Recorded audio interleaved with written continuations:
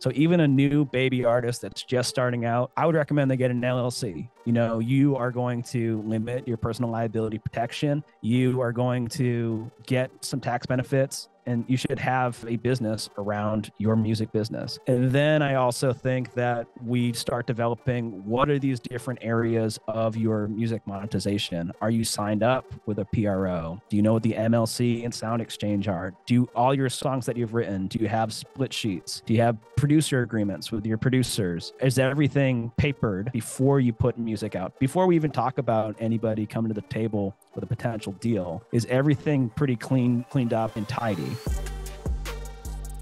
What's up? I'm BrandMan Sean. And I'm Corey. And we are back with another episode of No Labels Necessary Podcast. You can stream us anywhere that you stream your podcast, YouTube, Spotify, etc. Here at the intersection of creativity and currency. And you know, when we do this intro, we have a very special guest. Today we have Ryan Schmidt of Bowen Schmidt Entertainment Attorneys. We got to talk about the legal stuff because that is a huge deal, and a lot of artists have been caught slipping lately, but we're not going to get into that just yet. First, I just want to start off, Ryan, appreciate you being on. Glad to have you, man. Thank you so much for having us, for having me. I'm really excited to be here. Man, it's always good to have, a lawyer on. We plan to have more of you guys on. If you like this, this whole flow, hopefully, you come back because there are a lot of topics we just don't touch on because, that's not our business. But there's a lot of real information that can help artists out there. Today, we got to start out with one of the topics that we were talking about right before the pod.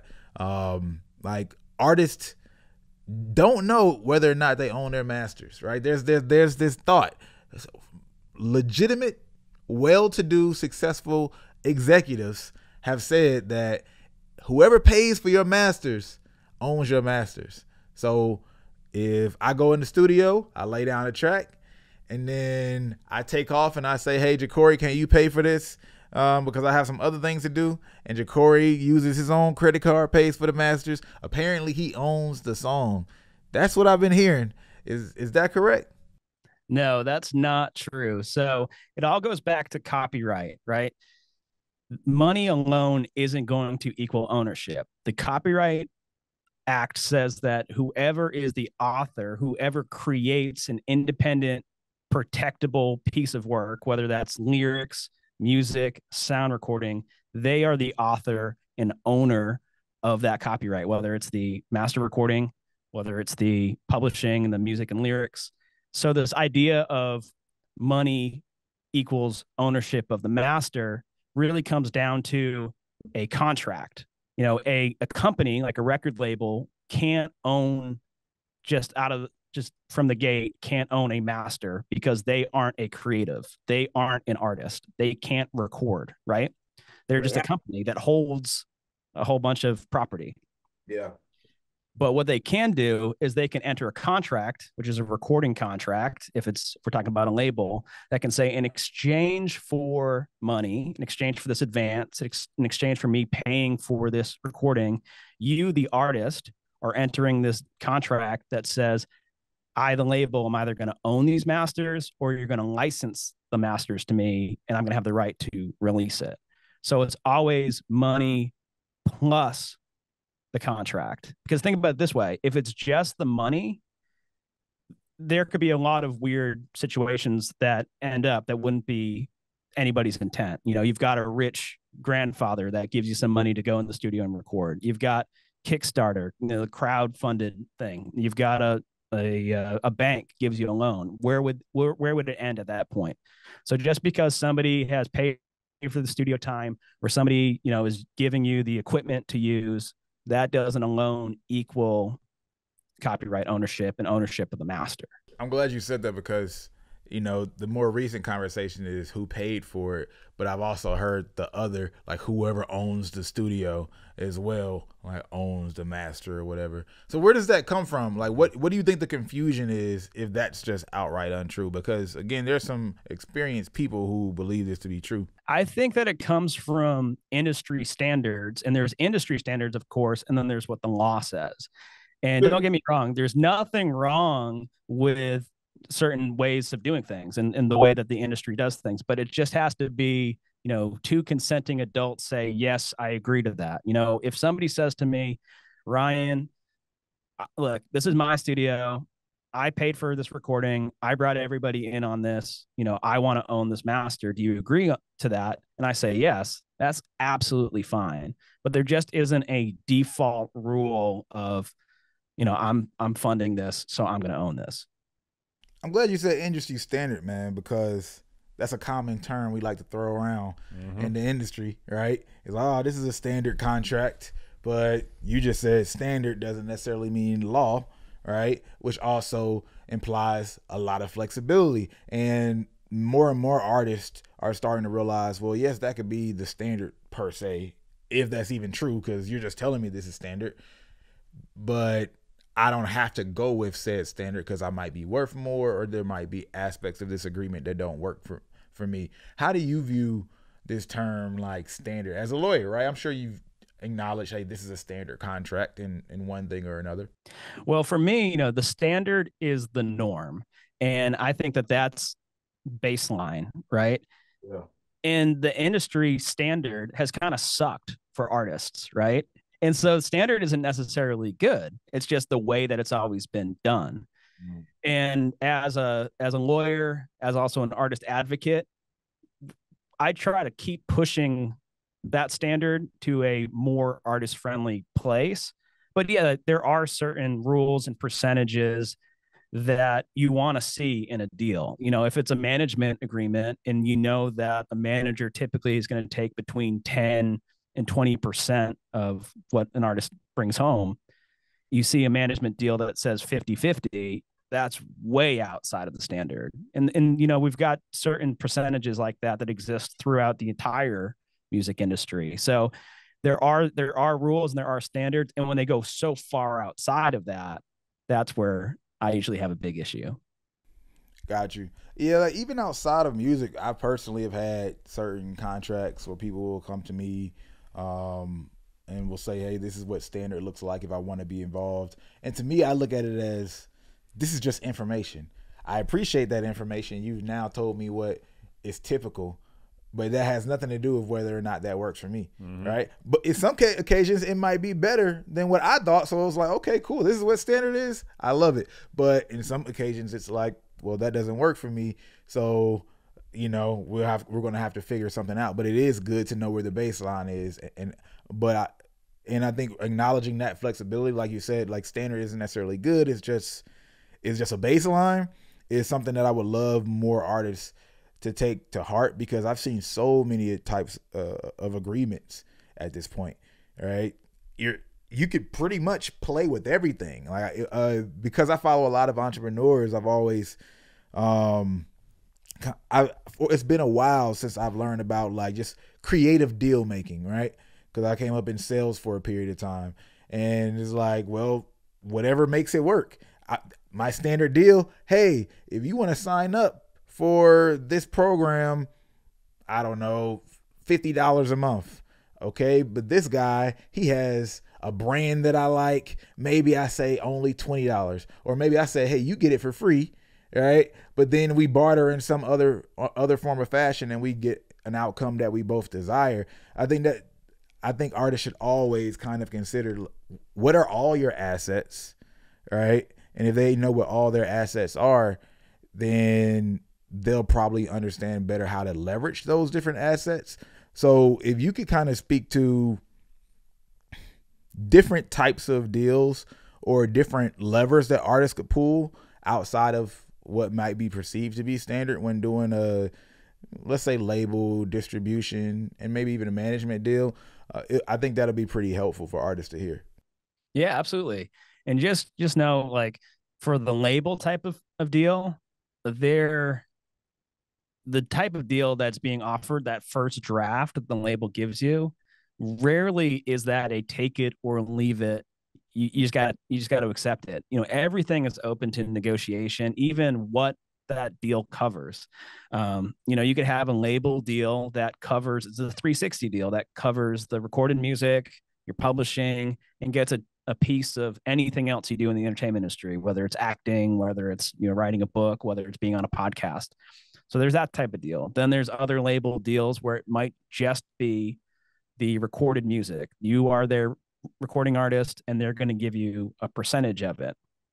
And that's kind of more what I like to see more these days, because the 360 deal really came up about 15 years ago with Napster and downloading rising, and people stopped going to Walmart buying CDs, and they said, shit, we need to get as much money as we can in other sources. But if I'm representing an artist and there's a 360 deal and they want to get a piece of, this artist's potential future acting career, I always ask, what relationships do you have in the world of acting that can justify that percentage?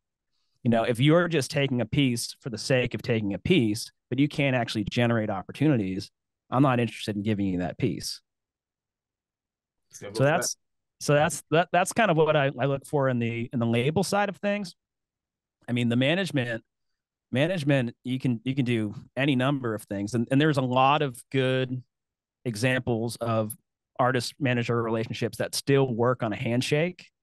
I don't recommend it because you just don't know what the terms are. What happens if in 5 years from now you thought everything was going good, and the manager said, I'm going to take 10%, and then a dispute happens, and the manager now says, I was going to take 25, and now they have to prove who's actually entitled to what. That can get super messy. So I always like written management contracts.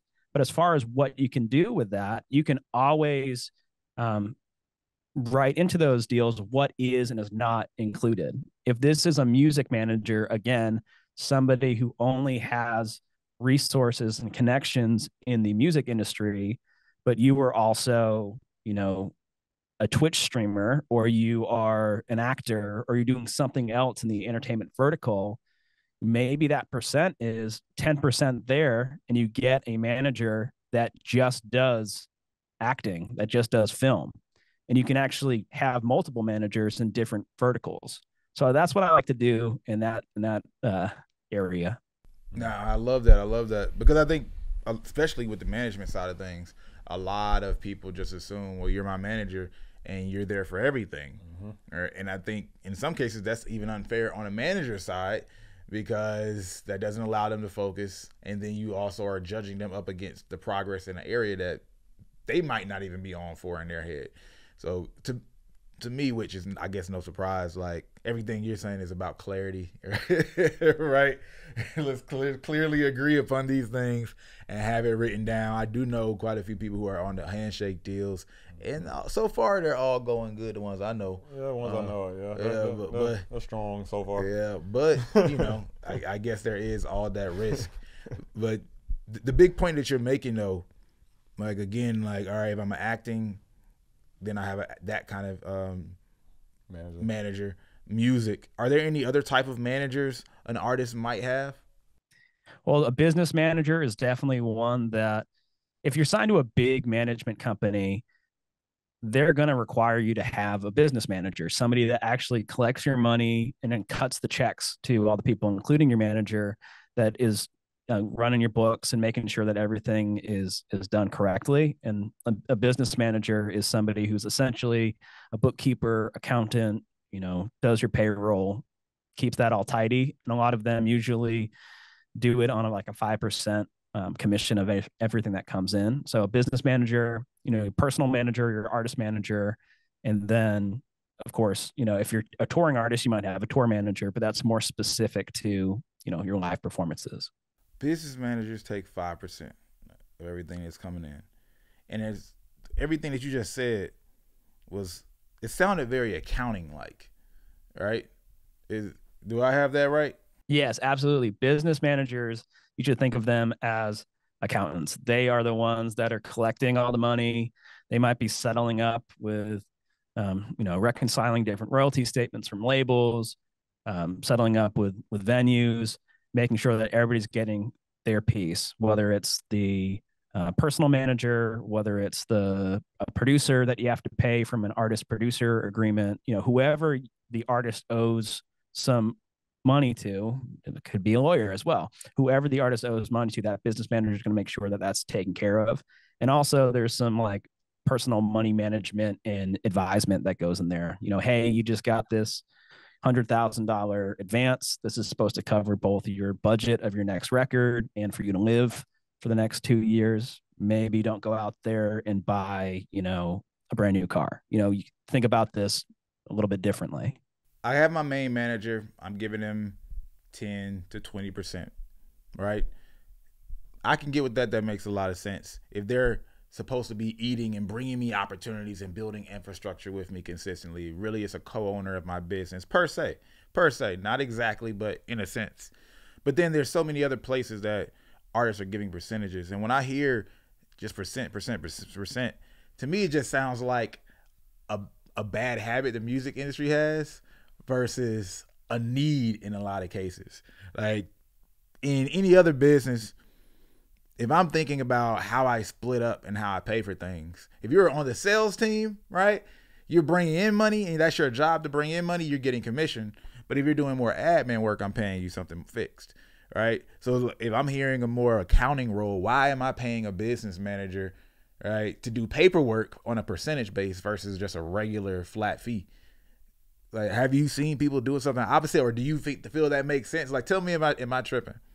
No, I think you're right, and I think every business manager, just like every lawyer, probably does things a little bit differently. The business managers I've seen do that percentage, and that's really because they are working with artists that are with these major management outfits, and that's a requirement of that management deal to make sure that the manager is getting paid.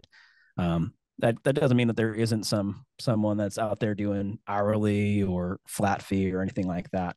Can you explain what you mean when you say that's a requirement of that deal to make sure the management gets paid? Can you explain what you mean by that? Yeah, so say you've got a major management company that's signing an artist to manage, and they're taking 15 to 20% of what the artist brings in. They want to make sure that in exchange for them getting these opportunities, them working, etc., that they're getting paid what they're owed. And if it's a smaller artist and there's not that many revenue sources, that might be easy enough for the personal manager to manage themselves without a business manager. But if it's a bigger artist with multiple revenue streams and it's almost a full-time job to keep track of everything that's coming in, touring, publishing, merchandising, you know, everything that comes in, then a business manager makes a lot of sense for both the personal manager and for the artist. But that's, you know, a little bit outside of what I do as a lawyer, but I do work really closely with a lot of business managers, so I know they do that. Gotcha. Are those business managers typically a part? So it sounds like they're a part of the management firm, like it's the same firm, but that's just like we have business managers, we have day-to-day managers, we have is that what it is, like one management company you're saying? There are situations where that exists, but I'm usually talking about outside companies that just do the business management piece of it. Got you. Okay. But something you said was really interesting, fascinating, about the music industry is obsessed with taking percentages. And it's certainly true in the legal industry too, in the music business. You know, it's very common for lawyers to take a percentage of a deal that's being negotiated if the label or the publishing company, whoever's working on that deal, isn't willing to fund the artist's legal bill. Then the lawyer will charge a percentage almost as a accommodation to this artist who doesn't have money to pay a lawyer out of pocket. But there, I think there's a little bit more, I feel like there's a little bit more investment because the lawyer is actively in there negotiating that deal to be the biggest and best it possibly can be. Artists, managers, there is no way you should ever do a regular pre-save campaign again, because Forever Fan has Forever Saves, where a fan could pre-save your music one time and then automatically pre-save every song you ever release after that. That's right, forever. And on top of that, Forever Fan has email and texting all in one platform. This is built out for artists who don't have huge teams and don't want to get overwhelmed doing too many things in too many different places. So go to foreverfanmusic.com/no-labels. That's no labels with an S, and put in the code NOLABELS02 to get access and try it out for only $1. ForeverFan is your go-to place for your marketing needs as an artist, so you can stay organized, have your own infrastructure to make it a lot easier to go to the next level. Again, that's foreverfanmusic.com/no-labels and type in the code NOLABELS02 at checkout to get access for only $1. Now back to the episode. You know, I'm glad you said that, man. One thing I remember hearing really early when I started working in music is somebody told me that the quickest way to get to a label is through a lawyer. You know, like, and I've even had people tell me that, like, hey, in a lot of instances, and you go into these buildings, like, lawyers will sometimes be even more powerful than the people in the building that maybe even brought your name up or brought you into it. So just curious to hear your thoughts on that, man. I don't know if you're on that side, like if you've ever, you know, kind of done like one of those deals, but just curious to see, one, you know, why is it that you think that's the thinking? Like how you know, why are people kind of looking at lawyers as the top dogs in a situation where you would expect, like, you know, the head of A&R or like the VP of A&R or something to be controlling or control the situation? And then two, is that a route that a lot of lawyers take? Like, are there a lot of lawyers who are like, you know, I'm sure in it to do good legal work, but are they really just A&Rs with a law degree? You know what I'm saying? Am I making sense? Yeah, absolutely. So let me start with that first piece of it. As far as the lawyer being the one to, why is the lawyer playing this role here, and why are they getting involved in potentially it's like an A&R piece? The lawyer's footprint in an artist that they're representing, the time could be pretty short, but it can be really impactful. And so that lawyer can work with dozens, hundreds of artists and see every single type of deal on a pretty regular basis, from a label deal to a touring deal to a merchandising deal. They get a lot more visibility on all the different types of things that are out there, more so than what an artist, one single artist or manager might see in their career. So the lawyer does get to play in a lot of different sandboxes, so to speak, in the music industry. But you bring up a good point about the lawyer's role in like a record deal or introducing. It's certainly something that happens. You know, I now negotiating a deal with Sony or Universal or whatever. I've now struck up a friendship with somebody who's an A&R, somebody who's in the legal department.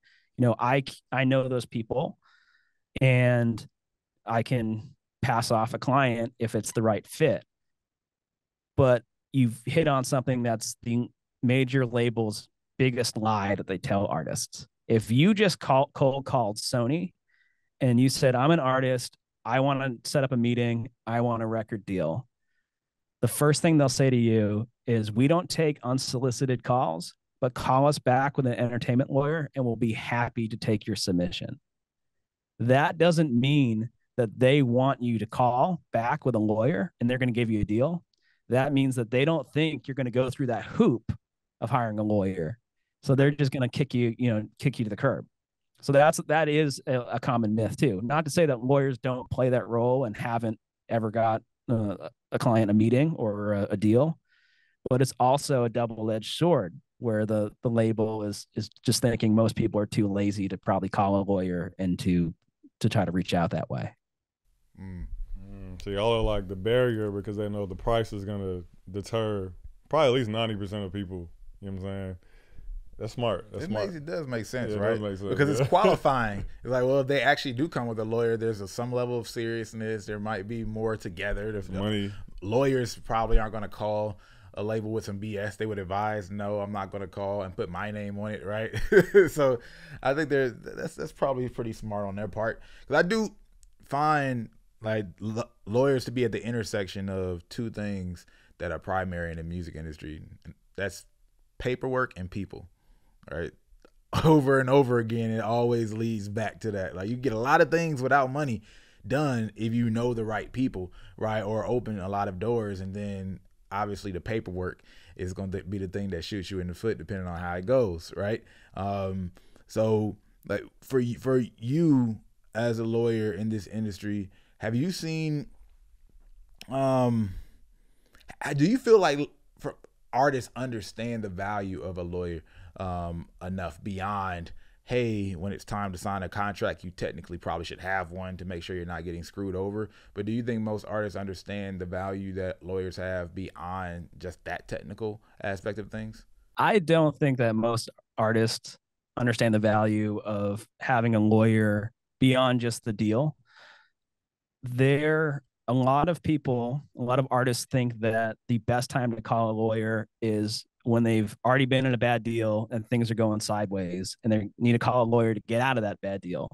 You know, the easiest way to get out of a bad deal is to get in a time machine and never sign it in the first place, because you can only get out if there is a legal basis to get out. If there was some requirement that the label was supposed to do that they're not meeting and the label gives you that out, yeah, absolutely. Let's get out of it.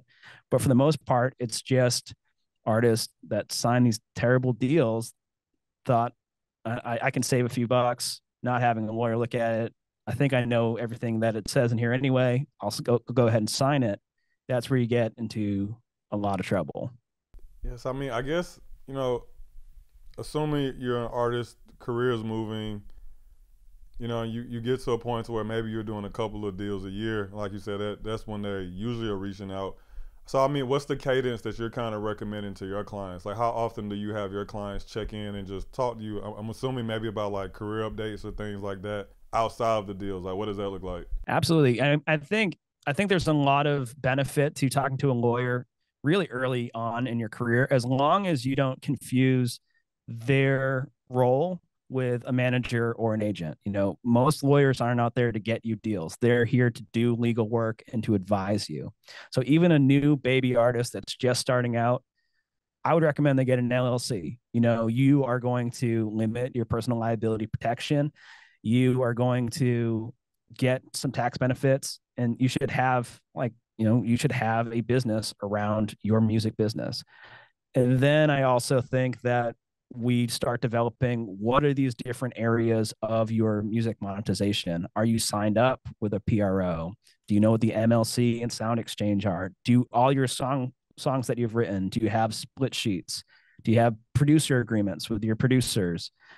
Is everything kind of papered before you put music out? Before we even talk about anybody coming to the table with a potential deal, is everything pretty cleaned up and tidy? You know, have you registered for your federal copyright? I can't, or your trademark. I can't tell you how many people have said, you know, somebody just released a new album, they stole my name, and that's my name. I need them to take it down. I said, do you have a trademark? You know, is that actually your name? Have you federally registered it? Because if you haven't, those rights are a lot weaker. So there's a lot that can be done before we're talking about deals. But then to your point about what kind of cadence, anytime an artist is potentially signing a deal that has some long-term consequences, that's when you need to have a lawyer take a look at it. If you're having you're going to play a local show and it's going to be a couple $100 and you're going to play it for one night, maybe not something you need a lawyer to look at. But if somebody's trying to get a piece of your entire music catalog and they want to control it for the next 15 years, absolutely have a lawyer take a look at that. That makes me think, the naming part in particular. Like, I've had a few people that I've worked with or just known that will have the same name as somebody that's in another country, and you know, the other artists will randomly catch a hit, and that's when they first find out about them, and now they're wondering what they should do. They're either going through a name change and have to go through that headache on DSPs, and some of them are trying to stick it out. Is there like a worldwide name trademark that protects you, one, like from a legal side, and then two, do you have any suggestion in that type of case? Like, hey man, you're not that big yet, so it'll be easier to do it now than later. Like, what are your thoughts on that type of scenario? So whether we're talking about copyright, whether we're talking about trademark, for an artist in the United States, those protections through registration are really only going to protect you in the borders of the United States. But that doesn't mean that they aren't going to be respected by other countries, because we have treaties with all these other countries that have very similar intellectual property rights. You know, the UK might say, in exchange for you recognizing the US, in exchange for you recognizing the validity of one of our artists' copyrights, you know, we're going to allow XYZ to happen if it happens in your borders, but it's stealing one of our artist songs. The thing that's kind of cruel and difficult for artists to reconcile is that you, as the owner of your name, of your songs, of your recordings, you are responsible for policing your own music and your own copyrights, your own trademarks. And what I mean by that is you are deemed to have known what exists out there. And if you don't protect yourself from somebody else using it within a certain amount of time, you might lose those rights, or you may weaken the rights that you have. So you constantly have to be out there monitoring what's out there in the world and taking action when necessary. That's crazy. So I want to get into a couple other scenarios that I've heard you talk about. One being the Bad Bunny situation, which I didn't know about until learning about it from you, where a fan recorded Bad Bunny at his concert and Bad Bunny sued him. Initially, my thoughts was like, yo, that's kind of bad for fan culture, but you kind of won me out, and I felt like the fan probably deserved it. Can you speak more on that case? Absolutely. So there was a fan that recorded a Bad Bunny concert, and he recorded about a third of the entire concert, and he posted it on YouTube. So we're not talking about, you know, a 30-second clip that he put on TikTok or Instagram. He put a good chunk of this 10 whole songs on a monetized YouTube account, which is pretty tough. And then Bad Bunny's team just tried to do a copyright strike, said, hey, this violates our copyrights. All we ask is that you take it down because we are the owners of this. It's harmful to the brand. It's harmful to being able to monetize this, because some fans, I mean, it looks like a camera shot concert, but there certainly are some people out there that would say, why do I need to see the Bad Bunny show now that I've seen it on YouTube? You know, or they might say, I kind of wanted to go see it, but once I saw that YouTube video, it didn't look that good. So why would I pay X amount of dollars for a ticket when it comes through my city? So Bad Bunny's team reached out to them through a YouTube copyright strike and just took it offline and said, we own this. Just stop doing it. And that should have been the end of it. And that's where, most of these times where a major label or an artist sues a fan or somebody that's infringing, they always give the other side the opportunity to stop doing something. Just walk away. We're not going to ask for any money. Just stop. And when people don't stop, then they give them no other choice. So the way that the takedown system works under the U.S. Copyright Act is the DSPs and the social media have what is known as a safe harbor. They can't be personally liable for somebody on YouTube posting something that infringes somebody else's copyright if once they hear about that, they immediately take action and take that down. But you've got this 14-day period. So they got to take it down, and they've done that. But you've got this 14-day period where they investigate, and the person who had originally posted it that gets taken down gets to make a counterclaim or a defense and says, well, I actually think this is mine for XYZ reasons. This poster said, I think it's mine because of fair use, which fair use is its own thing, but it definitely didn't apply here because he was trying to monetize it and it wasn't any of his own music. So if you want to keep something down beyond that 14 days under the takedown procedures, you have no choice but to file a lawsuit to show the YouTube, we've got this court case. Here's the case caption. Here's the number. Here's everything to keep this down. So it's not so much a money grab, because it's very possible that this fan doesn't have the $1.5 million that they're seeking. And that is also statutory. It's not like they just picked that number out of a hat. It's $150,000 per willful infringement, and he did it for 10 songs. So it's 1.5 million. But I don't really think that they're trying to collect or go the full distance on that. They just had no other choice but to do that to keep that music offline. It's interesting you say that, right? Like, I don't think they want to take it that far. It feels like the industry taking a stance against fan entitlement, right? Because when I was watching the whole case, you know, and I've seen the sentiment online where fans are like, "Hey, like I've already spent so much money on you, I deserve this," or "Hey, you made it for us," you know what I'm saying? So it's technically me, and I think that just because of where socials are and where content is, it's probably one of the first times we've seen artists be very vocal about like, nah, fuck y'all. Like, you know what I'm saying? This is for me, this is on my terms and my thing. So this case almost felt like Bad Bunny and his team sending a message to his fans and saying, like, hey, this is my ship. I run this how I want to run it. And when I'm ready for the world to see it, you know, everything could be all peachy keen and hunky dory. And if y'all step out of line, this is what that looks like. You know what I'm saying? 100% agree. It sends a great message too. Yeah, for sure. For sure.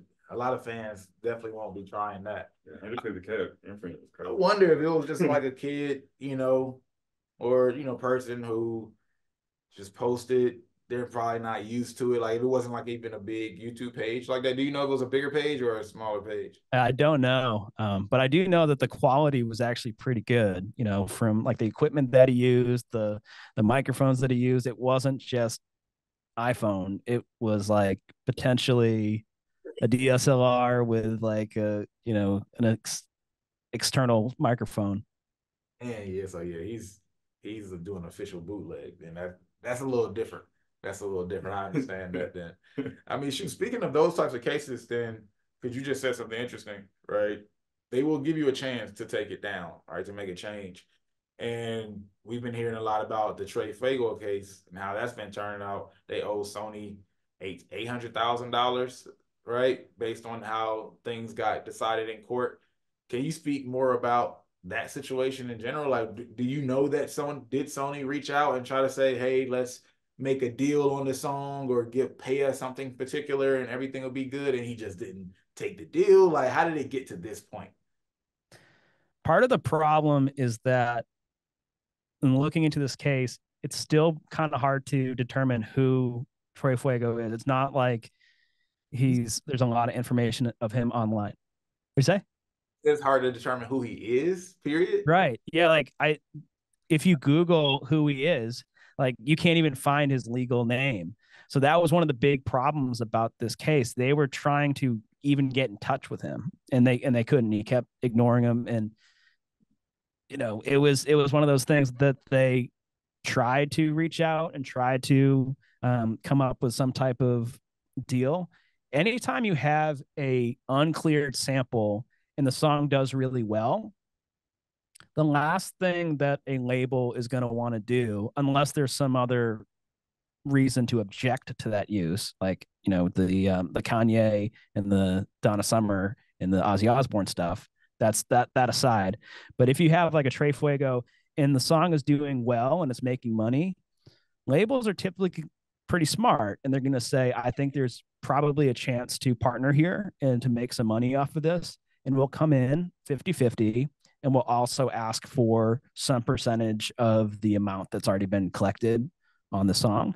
And that's usually how that kind of gets all cleared up on the back end, unless they just want it taken down for some reason.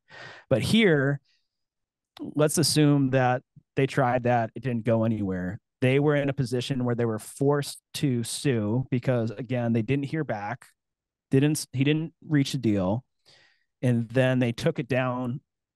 They did the DMCA takedown, and then they had to file a lawsuit to keep it offline. And they had this judge, and this was in the Federal District Court of Texas.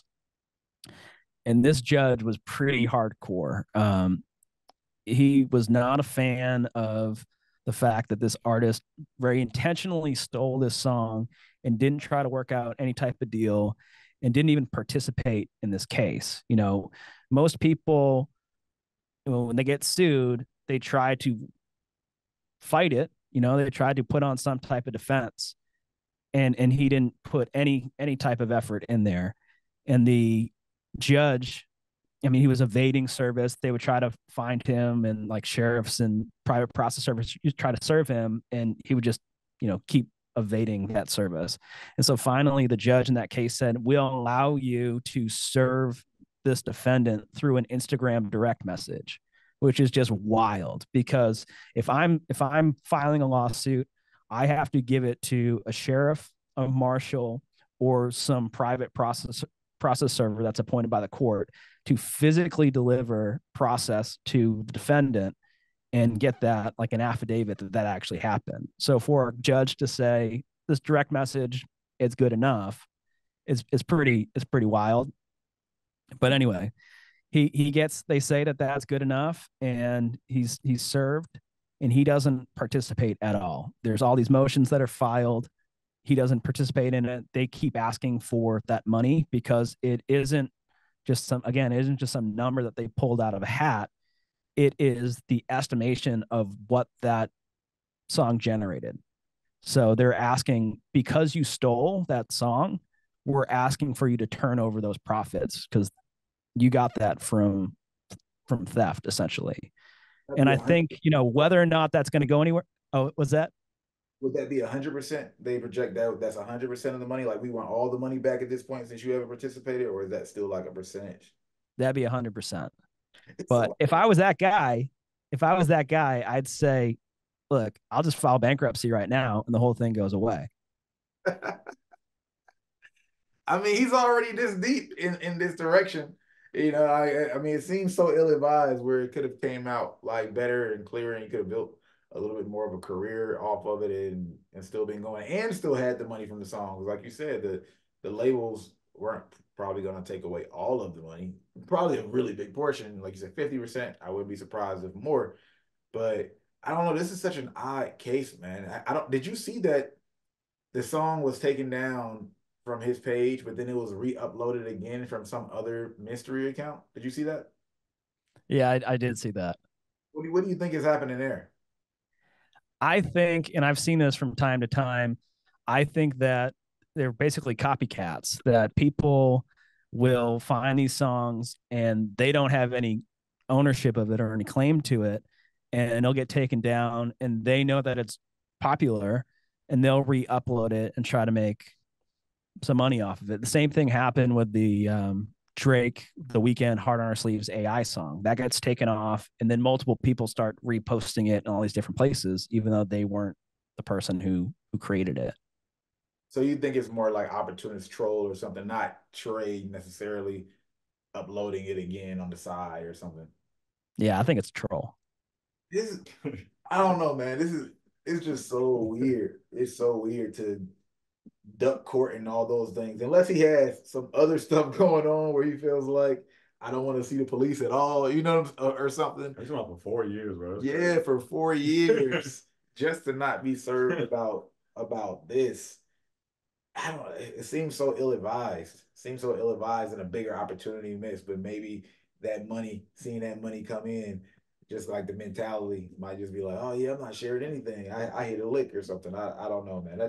That's so crazy. That's so crazy. I can't really be on the artist side on that one. The label kind of has that. Yeah, no, he definitely fucked up. Yeah. Very hard. Like, I understand how the fans are taking his side. The fans don't know, but it's very hard to know even a little bit and just be on his side, bro. And if you see this, all right, bro, you know, it is what it is. But that makes me think, man, because what he did and how he handled that moment, I guess, let's say pre Sony reaching out, right, is something that I've seen be advised to people before, right? Where they're like, hey, if you're in a situation where, you know, maybe there's an unclear sample, there's an instrumental or something like that, and you don't technically have the rights to it, hey man, just do your thing and I've even had somebody say to me like, "Hey, but if you get hit with a lawsuit, that means you're doing things right. That means you got big enough to where they actually care enough about you in that regard." I can imagine it has to be stressful as a lawyer looking at the space to like the internet content space today and some of the advice getting pushed out and seeing that artists are willfully engaging in something that could put them in a very similar situation. Because I think Trefuego is the best and worst case example of that. We're like, hey, you had this song that did take the fuck off and you don't have to go through all these loopholes to get it there. But look at what you're going through down the line. Because we was even doing the math later. I had a friend that guesstimated that Sony probably asked him for like 70%. And so me and Sean did the math. I was like, damn, bro. So, he would have to give up like 600K. You still would have kept 200, you know what I'm saying? Assuming things went the way it went. Now you got to give all of it back, right? And I can imagine there's at least 50 more hymns out there that are probably getting ready to pop in and be in a very, very similar situation. But they probably heard people say like, hey, just fuck it. Just do what you got to do until the song hits. That you're hitting the nail on the head with another thing where the industry standards do not follow the law. So I, as a lawyer, am always get clearances, samples cleared, and loops cleared ahead of time. And think about it this way. If he reached out to Sony, and they have licensing clearance departments, of course they do. Every label does. If he reached out to them as this independent artist who had 0 monthly listeners, and he said, "I've got this song," and they liked the song, and he said, "What would it be to clear this?" They probably would have quoted him something like $2,500, $5,000, something pretty minimal, and he would have been good to go. But when you wait for something, if you say, "I'll get around to clearing it," even though that's how the industry typically does it, if you wait around until it hits, now you've given them all the data. They've got all the ammunition they need because they know exactly how much money is being made. So they don't just want their standard licensing fee for this unknown artist and the song that may or may not do anything. They want a big chunk of this hit. And you're pretty much like at the mercy of doing what they say they're going to do, or like Trefuego facing a copyright infringement lawsuit. And the saddest thing about that case for me is that song was a huge hit. There's over 170 million streams. That is technically a platinum record if we're talking about streams these days, because 75 million streams is a gold record if it's certified. So you had a platinum record as this indie artist, and there's probably a path for Sony to come in to take some things. You now get a certified platinum record, and you are now fielding new offers, new opportunities. Maybe there was even a deal with Sony to be had, but you botched it. Yeah. I mean, that's definitely enough movement. We know how this industry works. Plenty of people will hop out the woodworks, managers, labels, to be able to try to like nurture that situation and make it bigger than what it already was. So definitely a botch on that part. Like I said, I wonder if there's, I don't know, something that we're completely missing. But I'm not going to lie. If I go to young indie Sean brain, if I'm an artist, all right, and I hear everything that you just said, the way I hear the situation is, oh yeah, I'm still gonna put out a track anyway without getting it cleared, because I don't have the upfront money. If I'm gonna create 100 songs, I only really want to have to pay for the one that pops. And if they do want to come charge me for these ones that didn't pop, which they probably wouldn't, I mean, it wouldn't be much money to split anyway. But the one that pops, okay, I'm just not going to be like this Trey guy, and I'm going to say, yes, I'm going to answer the phone, and I'll let them get a percentage, and then I'll flip my brand off of that. That's what like a young indie artist Sean would do if I was like, 19 years old or something. So I would love to hear your retort to that. Okay, so there's two problems with the young Sean approach. Okay, one is it used to be a lot easier to get away with copyright infringement, both from a cultural perspective and from a just technological perspective. Before the blurred lines case, for the last 50 years, people were pretty cool with sampling in hip hop and really just reusing and being inspired by things. And then that case really changed things where we're a lot more sensitive to copyright and we're a lot more litigious. So everything changed 10, 11 years ago as far as what is and isn't acceptable, for better or for worse. But then the other thing is, you used to be able to get away with it. There were so many songs out there that you had to have found that song for you to even know that somebody had stolen it or used it. With AI, that all changes. There's this tool called CoverNet where you upload your entire discography and it scans the whole song, and it even creates stems, AI stems. Like, they'll know if it's your voice, if it's your drum beat, if it's your, violin, if it's your guitar. They'll know all these different things. And if any of that, including just a clone of your voice, is used anywhere on any of the DSPs, social media, etc., without your credit, your compensation, without your, permission, you're going to be able to take that down and find it pretty immediately. So you no longer really have that opportunity to kind of just like skate by and say, well, if nobody knows about it and it doesn't blow up, it's not going to be an issue. They will know. Yeah, that's crazy. I mean, I guess it's good overall. You know what I'm saying? A net good, but crazy. Yeah. Sheesh. They're going to have to find a new way in this era to figure out their way up. Well, I guess just create original music. I feel like it's easier said than done, At this stage, you know what I'm saying? Because even the Trey situation, man, like, what's so sad about it to me, because I was telling Sean, I got hip to the case maybe like 3 days ago, and the song was still on his account. He was at maybe like 2.8, 3 million monthly listeners. We checked it right before this episode. The song is down. He's dropped down to like 80,000 monthly listeners. So we're talking about, like, I don't even know the math, like crazy thousands of percent decrease. And I can imagine that song's probably 95% of his catalog, but then even the trickle over to the rest of his music, you know what I'm saying, it was probably crazy. So it's like, I don't know. I think it's a great example of how, because I don't think enough indie artists progress further enough along in their career to see the results of their bad decisions, and which I think is a part of the issue, right? You have 20,000 artists telling you that this thing is okay, but they've never progressed to the position to where that thing is no longer okay. So in their head, they're right? Like, you'll be okay, like, this isn't going to happen. But then it's like, it takes that one that breaks through to the other side for everybody to see, like, oh no, they really take this seriously. You know what I'm saying? Like, this is, and it makes sense to me, because if you think about what's so interesting about music, is that it's probably the only industry where majority of the people that want to get in it don't understand the industry. I've never really seen that in any other industry. You know what I'm saying? And it makes sense. A kid wakes up every day and wants to be a music artist, but that doesn't mean that he's suddenly, basking in this great thirst for knowledge, about the industry and things like that. But I do think, as sad as it is a warning to artists of, like, hey, like, don't think that, Lil Sean's decisions today, if you go as far as you think you're gonna go, then you're really shooting yourself in the foot. You know what I'm saying? It's crazy. And what artist doesn't think they're going to blow up, right?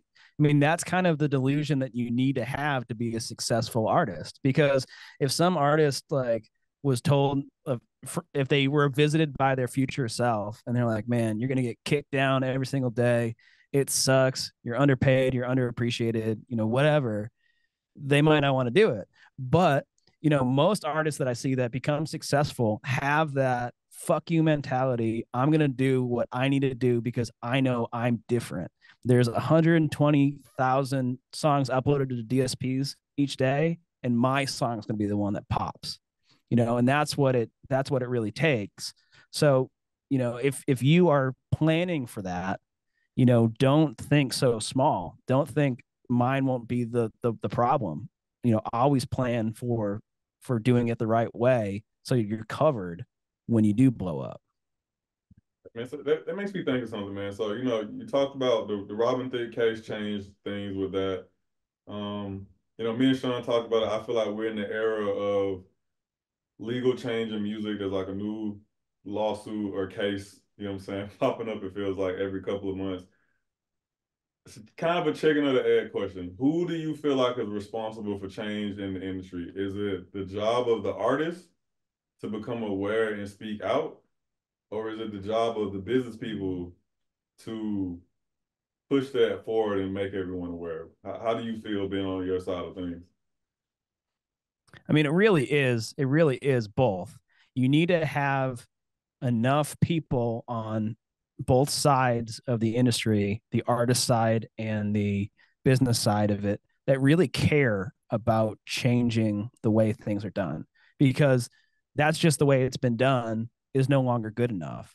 You know, the idea of the companies owning masters forever and just paying artists a 15% royalty after millions of dollars are recouped, that doesn't make sense anymore.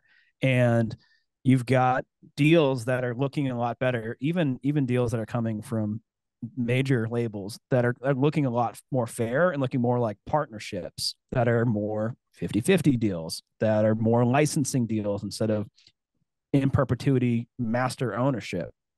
But it comes down to both. You know, if artists are willing to accept shitty deals, they're going to keep feeding us shitty deals. You know, it doesn't matter how good of a job a lawyer does if the artist at the end of the day says the money is too good, the opportunity is too good, I still want to do it. I hear what you're saying, but I want that deal. So it comes down to both artists standing up for themselves, educating themselves, empowering themselves, knowing what they can ask for. But also on the other side, it requires the business, the label, to start changing the way that they are doing business and pushing it more towards a more equitable partnership than just a I own what you create. Agreed. Agreed. Okay. That's a beautiful place to end it. Ryan, I appreciate your time, man. It's been so dope having you on. We're definitely, everybody, y'all know, y'all could look on the screen if you're watching on YouTube on how to follow him. It'll be on the description. Spotify, it'll be in the details. But this is yet another episode of No Labels Necessary. I'm BrandMan Sean. And I'm Corey. Yeah, and we out. Peace. Appreciate you for watching. If you like content like this, you'll love seeing our music marketing strategies that we use as an agency to actually blow up artists to millions and even billions of streams that are available for free at nolabelsnecessary.com. And the cool part about it that's going to really make you love it is we don't have to be all entertaining and add all this fluff just to get some views that we do on YouTube. We get straight to the information. There's play-by-play and courses that give you a breakdown of every step that you should do to get success. And you have the ability to have communication with us. We get on live talks, a lot of cool things for members, and it's free just to hop in. So check it out right now at nolabelsnecessary.com.